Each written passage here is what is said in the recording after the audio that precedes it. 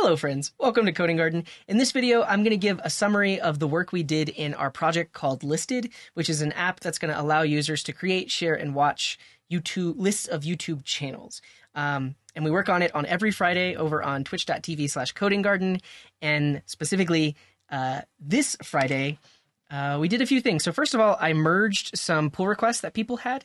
So Omar 2205 made a pull request that added a few more things to the issue template. So now, whenever you open an issue, they added these two checkboxes that say, are you sure this issue hasn't been opened before? And are you sure that you agree to the project's code of conduct, which is pretty nice. So thanks for making that. We also merged this pull request from Gabriel Forster. It's a pretty simple change to our ESLint ignore and prettier ignore, but they just had an issue on Linux where the linter was trying to look into the Docker data folder. So they just added that. Good to go. This was a really nice PR created by, again, Omar 2205 that added GitHub actions to our repo. And we talked about how it all works, and it's actually pretty simple. So this is just a single file in our repo that says we're going to run this when there's a pull request into the main branch. It's going to spin up an Ubuntu machine, check out the current branch, use Node.js version 16, do a clean install of dependencies, and then run the linter. So if you've never used GitHub Actions before, they're pretty simple to set up. Literally, this just says run the linter whenever we get a pull request. And what's nice is now anytime a pull request was opened, if you see that green check mark, that means that the linter script passed. So big thanks to Oscar. I keep calling him Omar. Oscar for opening up this pull request. Because now that we've merged it in, every single PR that goes to our repo, it's going to run that linter first. And as the maintainer, I can know whether or not I should even look at a PR, because if the PR doesn't pass the linter, and eventually we'll make sure that it passed the tests and also passes like a type check. If it doesn't, then the person that made the pull request has some work to do before I should look at it. So big thanks for opening that up. Next, we implemented Auth.js in our SvelteKit app. So if you're not familiar with Auth.js, it comes from the same team that created next-auth, which is authorization for Next.js. But this is a project that is platform agnostic. So instead of just being for Next.js, they have an adapter for SvelteKit, an adapter for Solid, and pretty soon they'll have adapters for other backend frameworks as well. So we specifically were using the SvelteKit adapter to get Auth integrated. Now, if you watched my stream like a month and a half ago, there were a couple of bugs in the library, specifically when integrating with SvelteKit, but most of those have been resolved. So it was pretty smooth sailing getting everything set up. And it's pretty easy. You just install the dependency and then add this to your hooks.server in your SvelteKit app. In their example, they're using Google OAuth. We specifically are using YouTube OAuth. So if we look at our hooks.server, we're bringing in the Google provider and SvelteKit auth. And we're doing a little bit of validation on the two environment variables that we're bringing in. And then we set it up. So we have our Google provider. So right now there is a bug in the library. The type definitions are not up to date. It's complaining here, but the code works. So for now, we're just going to leave the TS ignores here, but eventually that'll be fixed in the library, so we won't have to ignore those. But it's pretty simple. We just add this, and then now we have login with Google. One of the things you can see I'm doing here is we have actually two different handlers that need to run in hooks.server, and so we also learned about the sequence function from SvelteKit. And this essentially allows us to run multiple handler functions in a single hooks file. And that's kind of what we needed to do, because if you're familiar with our setup for localization, this handler detects the user's language based on the header, and that needs to run. But then this handler does all of the auth handling. But we want both of them, so we import sequence from SvelteKit hooks, and that will run them in order. So that was important to bring in as well. So from there, it worked just fine. The OAuth flow was working, but we also wanted to integrate Prisma to store users in our database. And Auth.js also comes with a Prisma adapter. So we installed the Prisma adapter, and then we're including that Prisma adapter right here. You can see that I have a little to do. Eventually, once we start doing more Prisma stuff, we're going to want this in a shared file. But for now, we just defined our Prisma client there, and then we pass it in.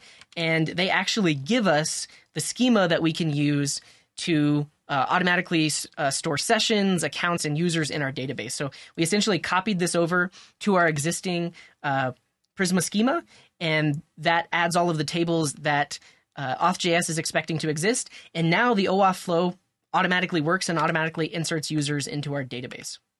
So to see that in action, now when you're on the homepage, if you click sign up, that's going to redirect you over to Google. Click your account, you get redirected back.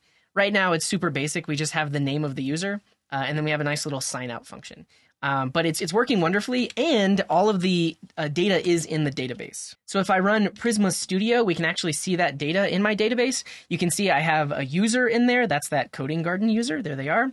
And then you can see a user, Coding Garden, also has one account, which has my Google OAuth ID. So it was super nice that all we had to do was add those table definitions to our schema, and then Auth.js automatically integrated with those. One thing I'll note about our database schema is we did make a couple of changes. Specifically for the models that we copied over from their documentation, you can see that they're using CUID, which is a collision tolerant unique ID, but we specifically are using UUIDs from within that are generated by Postgres. So we did update all of those definitions on the models that we copied in. And then some of the other database changes we made, we actually changed the name of the table from feed and feed item and feed item meta to list item. So because the app is called listed, it made sense to keep calling our tables list instead of feed. So we added this all here. And then one of the things we talked about is because we're still early in development, like we actually haven't even deployed yet, it doesn't make sense to have multiple migrations. So we actually deleted the initial migration.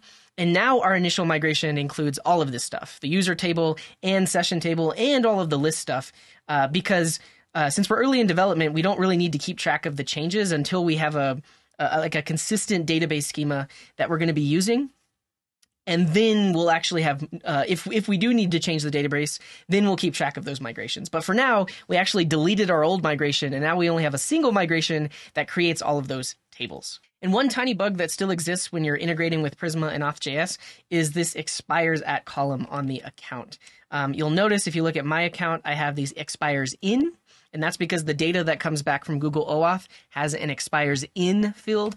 And with next-auth, which is what this is based on, they have an internal function that actually converts from expires in to expires at.